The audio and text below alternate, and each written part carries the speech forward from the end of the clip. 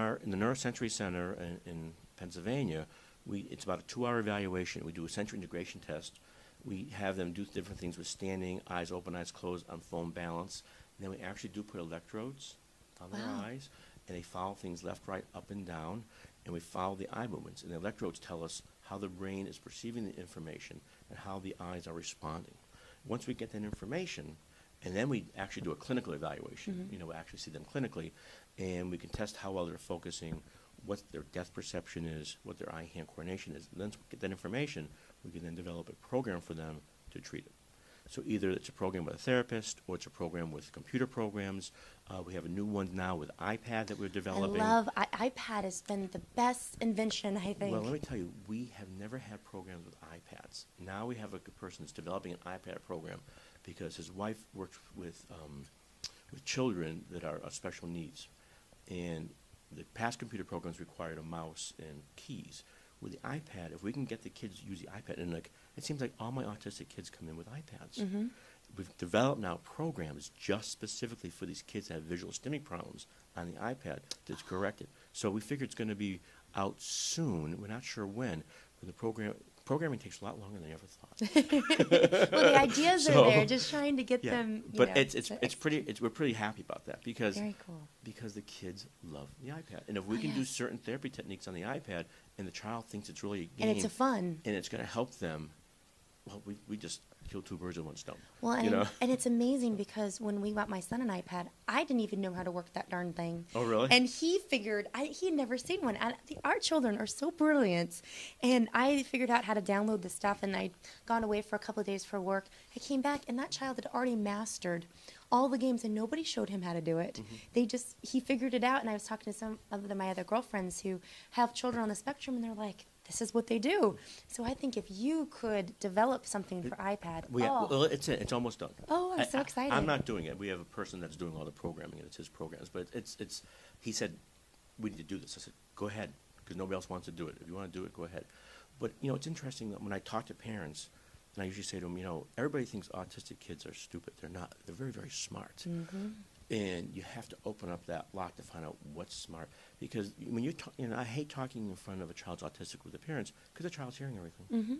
And how would you feel if somebody said, oh, so did you hear what Jeff did the other day? Yes. And, and you're like, I'm sitting right here. Exactly. And they can't express that. But then the kids start acting out. But so these kids are much smarter than you think. And probably on a very high intellectual level, they just have a different ability to express themselves. And if we can get that open and figure out how to help them, these kids can probably function in a normal environment down the road if we get them to recover through lots of biomedical treatment, through therapies, through neurosensory problems, and treatment. Now, where do you see diet, or are you a big believer in how diet and sensory integration plays a role in some of these? Absolutely. I'm a DAN clinician. My wife is also a DAN clinician. She's a nurse, and we're certified. And the biggest problem we have is parents don't understand it. So it's a lot of education. If the kid doesn't have the right diet, the proper nutrition, the proper sleep, the proper immune system, no matter how many therapies you give them, it might only get to a certain level. If you can get all that balance, the therapies you give them gets to a much higher level. And I see it in my patients. We see it where patients' parents, the parents say, oh, we're not going to do that. We're just going to do the therapies. And we basically tell them, that's fine, but you might only get to a level of 4. We want to get to a level of 10. Absolutely. If you do what we want you to do, you might get to a level of 8. So we consider diet huge. We consider nutrition huge, supplements important. And in our office, we do a lot of testing. We do a lot of food sensitivity, food allergy.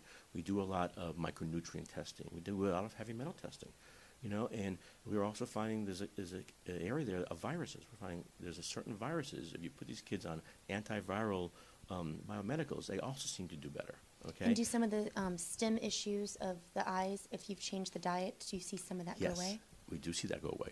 Not all of it, okay? So, we tell parents we're going to, you have to look at a child as a patient and take it scientifically. We're going to attack it through diet, supplements, nutrition, sleep, immune, viral, and therapies. Multi-pronged approach. Yes, you have to. You can't just do just therapies, just one. Now, there are instances where maybe it just needs a therapy or it just needs to be a diet change. But you have to look at all avenues. And I would say over 80 or 90% of our patients are multi-treated in terms of what has to be done. And the biggest problem that we see is that a lot of our parents, sometimes they don't understand it, so it takes a lot and a lot of education on what's important for these kids. I mean, almost all of our kids, all they want is chicken nuggets and macaroni and cheese. Yeah, my son only ate 5 foods: chicken nuggets, pizza, waffles, cookies, and crackers. Well, he got 5, Yeah. than 2.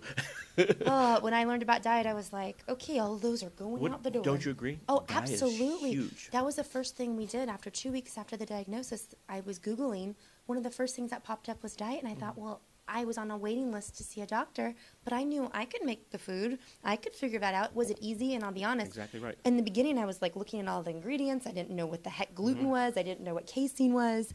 And then, you know what, as parents, because we just want our kids to feel better and get better, you learn it. Sure. And it is hard in the beginning because we didn't grow up knowing that. But then all of a sudden you say, well, gosh, if it can help, if there's a 1% chance that this could help my child, and all I'm doing is changing the diet, okay, I'll try that. And if you really think about it, when you're in the produce section or the meat department, for the most part, guys, that is gluten-free, casein-free. That's right.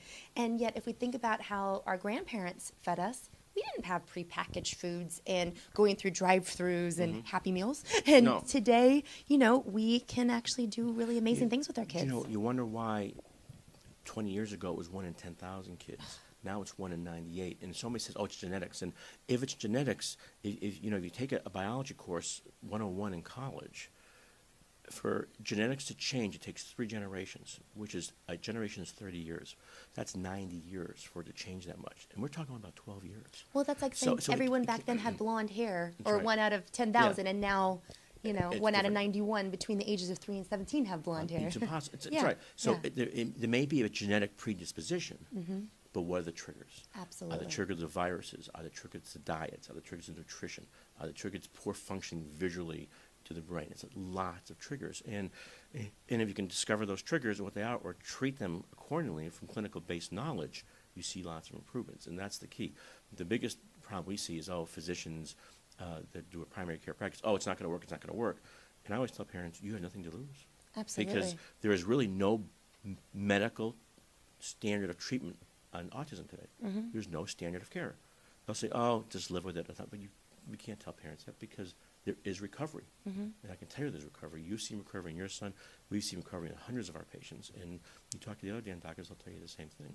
Well, and the one thing I tell a lot of the parents is, if you stand right here and you don't move for the next 3 months, I can't guarantee much in life, but I can guarantee you'll be right here in 3 months. Exactly right. You have to take one step somewhere. I like that. I like that. I have to use that sometime.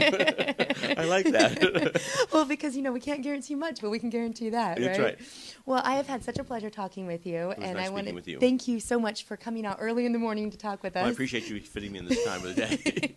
And for you guys who have missed the conference, I, again, really encourage you to go to the website of www.nationalautismassociation.org, but also check out Dr. Becker's website, which is www.keystonensc.com. Again, that's keystonensc.com, making sure I got that right. And he works with children all over the world, and please find them. And if it's a good fit, I definitely would recommend checking out what they do.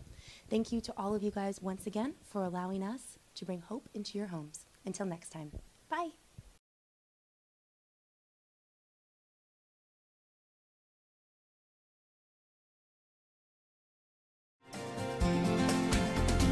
Thank you for joining us for Autism Approved with Kristen Selby Gonzalez.